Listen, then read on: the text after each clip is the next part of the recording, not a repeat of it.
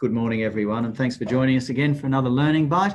Before we do anything, we'd just like to acknowledge the country from which we're speaking to you today. I'd like to acknowledge the traditional custodians of the land on which I'm speaking to you from today, the Gadigal people of the Eora Nation. I also acknowledge the traditional custodians of the land on which each of you are living, learning and working from today.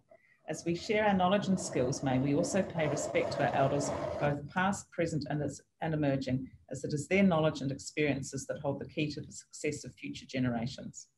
Thanks, Philippa. So what we're looking at today is online voting, if you like, and we've got a couple of things that we want to mention to you today.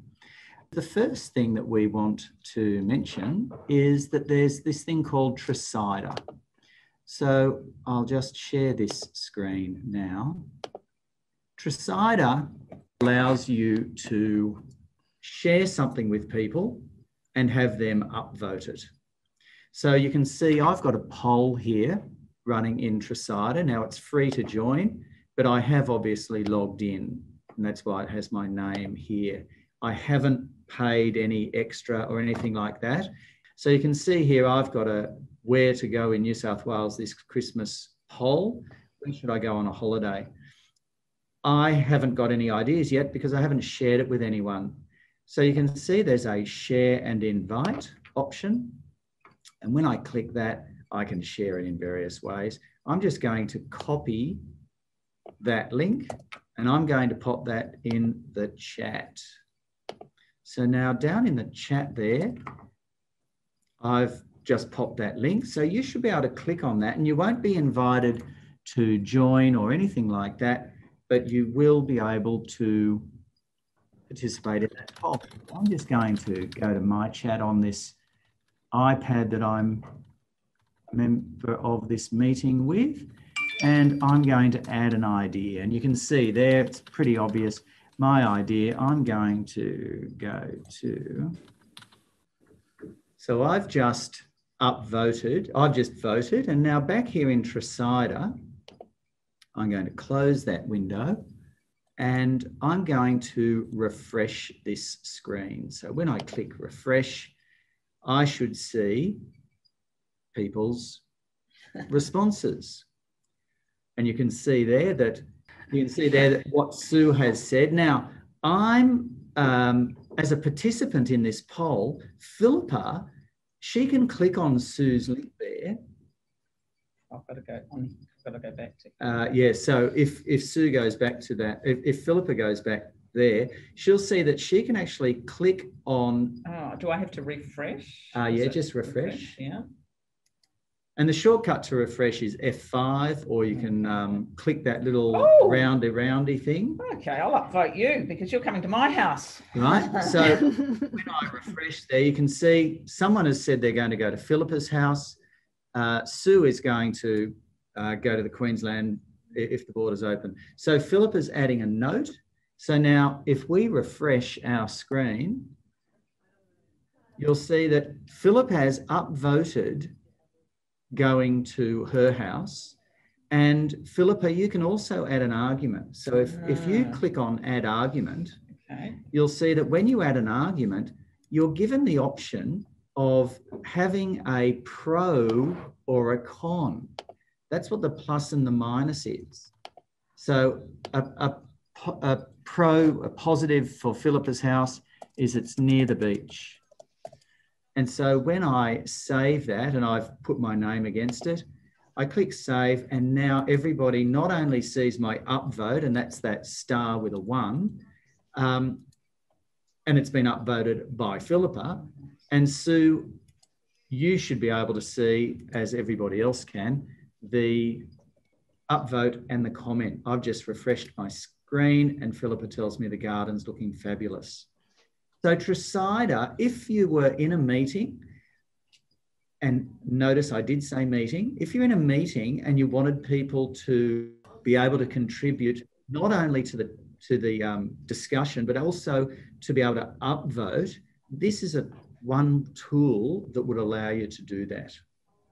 Okay, what I'm going to do now is I am going to quit this meeting because I want you to leave this meeting and come back in to a webinar. Okay, so because this is a webinar, you don't have any real privileges. All you can do is watch my screen, and that's because I'm the panelist.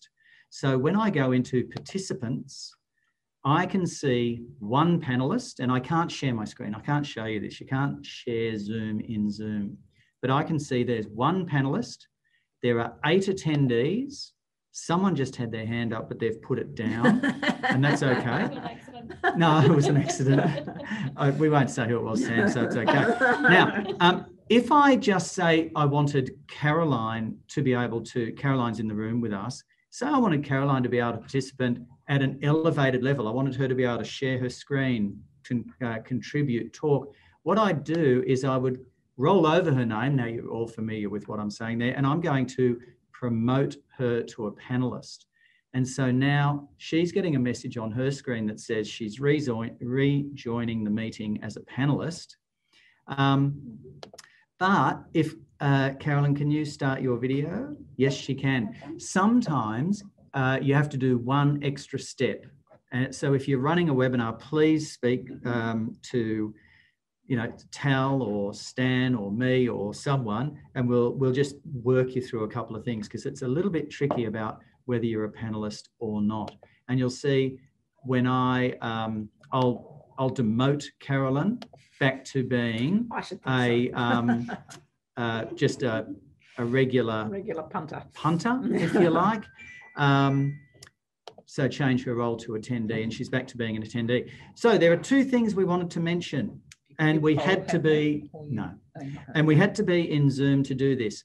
Down the bottom of my screen, I can see a menu that you can't see. I'm going to share my screen because I've done some a quick PowerPoint recording of the things I wanted to point out to you. So here we are in PowerPoint. No, I'm in the not showing the slideshow view. That's fine for now. So there's what I'm seeing down the bottom, that panel across the bottom: mute, stop video, couple of participants. This was when I took the screenshot.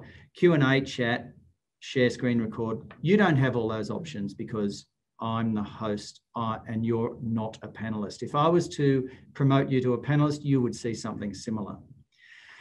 The Q&A down the bottom, when I open Q&A in Zoom, this is the typical view that I get. So I've got the Q&A is open. There are no answered questions.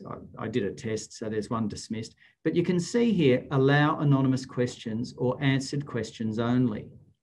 So I'm going to show you, though, in the next slide, if you allow anonymous questions, that's okay. But the key difference here is I've allowed all questions. So I'll just go back one slide. I've allowed all questions, and I've ticked the box that says attendees can upvote. So I'm going to do that now in Q&A. I'm going to open Q&A, and I'll just point out the way you do it is through that little cog menu there. Now, if it's turned on for this webinar, next time I run a webinar, it's off. It's not a universal setting that sticks. So you have to remember to turn it on for every single Q&A for every single webinar that you do. But it's really, really valuable. And Vanessa Sharif showed me this one day last week. She tripped over it and shared it with me. And I thought it was so worthwhile sharing. So I'm going to open a Q&A. I'm going to go to that little bizzo. I'm going to allow all questions, and I'm going to allow you to upvote. So now, can some of you go to a Q&A down the bottom and ask a question or say something? And then what I want you to do is to just upvote other people's responses and have a look at the experience when you do that. If you have a webinar running, often, and today was a perfect example. Carlo ran a fabulous webinar this morning for teacher librarians. It finished, 10 minutes early. It was a meeting because we had breakout rooms. But if it was a webinar and you didn't have breakout rooms, then you could have included a Q&A, and the speakers might have been able to address something like that for the last 5 minutes. So did you have a question, Sam? Sam's got a question. So we can't do this in a Zoom meeting. It's only in a webinar. Right. And so this is one of the complications, isn't it, with Zoom? God, do I want a meeting? Do I want a webinar? If I want breakout rooms, it has to be a meeting. If I want Q&A, it has to be a webinar. Oh. What if I want breakout rooms with a Q&A? Yeah. Then I'm stuck because Zoom doesn't do both. But there's always a but, isn't there? What we found yesterday, and Sue mentioned something that I had looked at before, and that is this site called Slido. Slido. Okay, so Slido. When you join Slido, you're allowed to post a question. Now, when I first looked at it, you can see here it's got live polls. So you can do multiple choice and word clouds and things like that. And at the time, I thought, that's not that useful. I know how to do those things in other tools. This audience Q&A option, though, I'm presenting from a free account. You can see I've created a couple of questions here. I'm going to go up here to present. And when I present, you'll get either a QR code, but you'll also get a join at slido.com. So can you just use a device, I don't care what it is, go to join at slido.com, and there's the number of our Slido, 32061. And when you join, or you can use your phone for the QR code. I'm just doing that now. That's amazing. They used this one at the primary English the English conference on the weekend, last weekend, which is what... I hope it works, because this is the one we made yesterday. I hope it hasn't expired, and if it does expire, I apologise. No, it looks like it's going to be okay. Yeah, can we pay more super? So now, Anonymous, can we pay more super? I'm going to upvote that. I just upvoted. It was on 4, it's now on 5, and now it's on 6. So to answer Sam's question, if I run a meeting because I want breakout rooms, can I do a poll with thumbs up, adding more things? Yes, use Slido. And the QR code.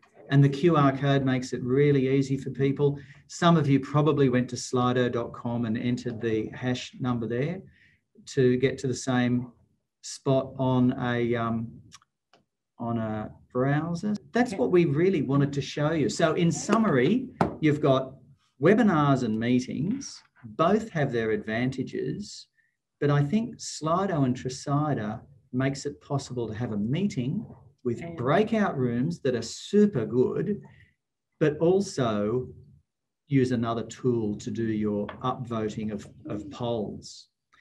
Before you go, there's one last thing that I need to mention, and that's this. That's a great tip, the next one. Going through here, are you talking about upgrading and so choosing your own rooms? In breakout rooms, one of the options you now have in breakout rooms is to allow participants to choose their own room.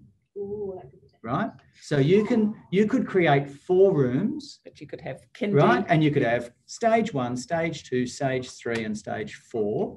And you've got a school PL session running, and you say, righto, I've made these rooms. I'm not going to allocate you because I don't know what Carolyn teaches. I don't know what Nikki teaches, but you know, so you can put yourselves in the rooms. Off you go. And you can check the box that says allow participants to choose their own room. That is a new feature, and it relies on the person in the Zoom meeting having a current version of Zoom. Oh, okay. So my screen here, in order to update yourself, that screen here is showing, all you've got to do is search for Zoom and press enter, and up comes the familiar thing that is showing on the screen there. It's not showing on the screen. Oh. Yeah. sorry. And then Yeah. click on your face and check for updates. That's all you've got to do. Georgia showed me an email today saying, is this legitimate? And it was a Zoom, do you want to update or something? And I said, look, I don't know. Why don't you just update it through the app? Because I know this is not at risk of anything. I've run this by Adam and he said, yeah, go for your life.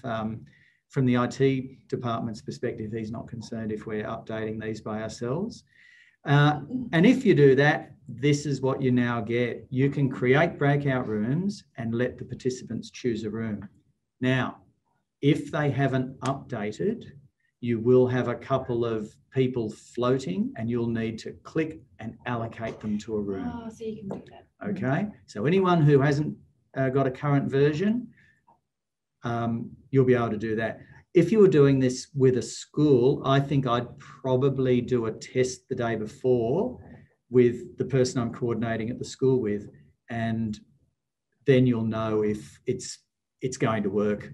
Because if everyone needs to be allocated, you're no better off. You're better just to assign them either automatically or manually, because it gets really messy. So hopefully there's a couple of useful bits in there for you. Any questions? Can you limit the size of the rooms, says Catherine, so they don't all go in one room?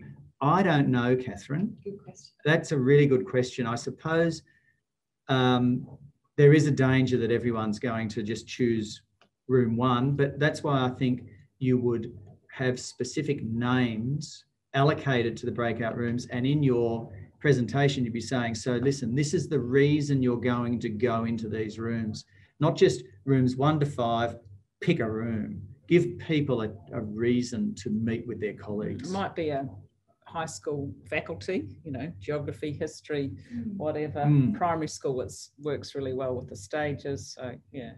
Or other particular kind of. The other little gem I saw the other day in someone else's presentation was, okay, you're going into breakout rooms. We'll see you back here in 10 minutes. The person with the first alphabetical order Christian name is the reporter. Yeah. Oh, and the next time, the person with the last alphabetical order surname is the reporter. It was great. I can't remember whose meeting it was, but I wish I'd thought of it. Because how often do we report back and everyone looks to each other. Everyone, yes, who's going to balk first? So, but I thought that was a good idea because that's entirely fair and reasonable. And if you have a couple of breakout rooms, you'll get through, a number of different people.